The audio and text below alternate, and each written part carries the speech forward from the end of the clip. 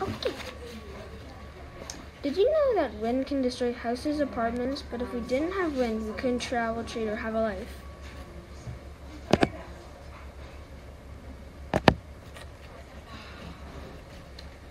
I want to study how wind makes things different, like smell, weather, and transport. Build a fan and see how far the wind I created with the fan will transport different objects. How far can a non-electrical fan's wind go?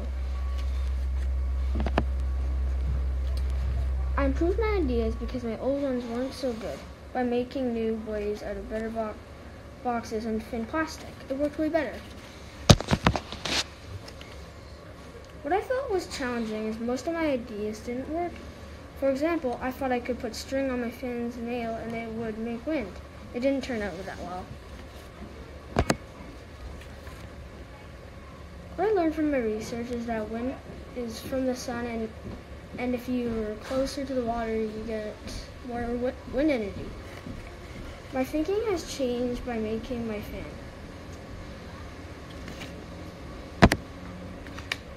Wind can be cruel sometimes, but what makes human life possible?